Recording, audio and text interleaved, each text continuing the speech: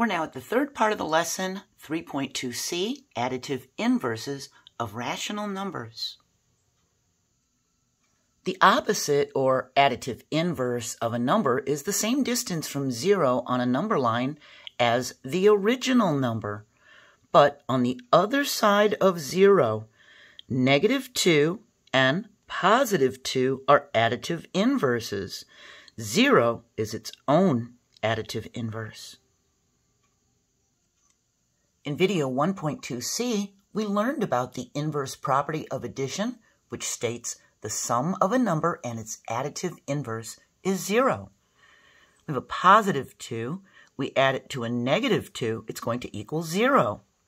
We have a -2 plus a +2. It's going to equal 0. This is true for all non-zero real numbers.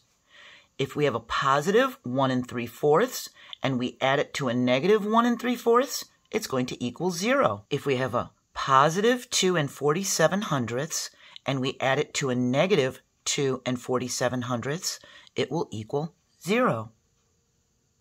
Keep in mind, the additive inverse of a number refers to a number, not an operation of adding or subtracting. It's the number. Number lines are helpful to find the additive inverse of a number. -3 25/100 is the opposite of +3 25/100 across 0 on a number line. -3 25/100 is the additive inverse of +3 25/100. They're both 3 25/100 units from 0 on a number line. We can use the absolute value of each to see that they are 3.25 distance from 0 on the number line. Here's our first example. Sam spent $5.50 for lunch, then he earned $5.50. What was the overall increase or decrease of his savings? First thing is we use a negative number for the money spent and a positive number for the money earned. We need to find -5 5/10 plus a +5 5/10.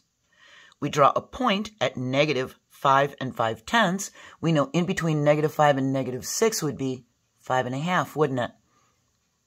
We draw an arrow, the absolute value of 5 5/10 units long. It's going to put us at 0. Since the second addend is positive, our arrow moves right. The overall change to Sam's savings is 0. Here we need to write an equation and draw a number line. Tala put 2 1/4 cups sugar in a bowl.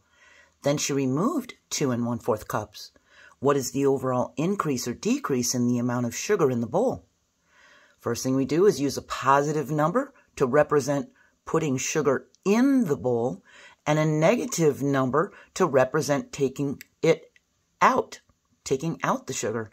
So our equation is a +2 1/4 plus a -2 1/4. We draw a point at +2 1/4 and an arrow pointing left for the second addend. Because this is a negative, we're heading towards the left. The result is 0. The overall change is 0. She took out as much sugar as she initially put in. We're at 0. When the first addend is positive and the second addend is negative, our point will be to the right of 0 and our arrow will move to the left. When the first addend is negative and the second addend is positive, our point will be to the left of 0 and our arrow will move to the right. Since a number line continues infinitely in both directions, every number has an opposite across 0. -1,275,000 is the additive inverse of a +1,275,000. 3 thousandths is the additive inverse of negative 3 thousandths. The sum of a number and its additive inverse will always be 0. We finished the third part of the lesson. We're going to move on to the last part, 3.2d, adding rational numbers using rules. And remember, the first two parts of this lesson are linked in the description if you missed them. Have a great day, and please join me for the last part of the lesson. Bye.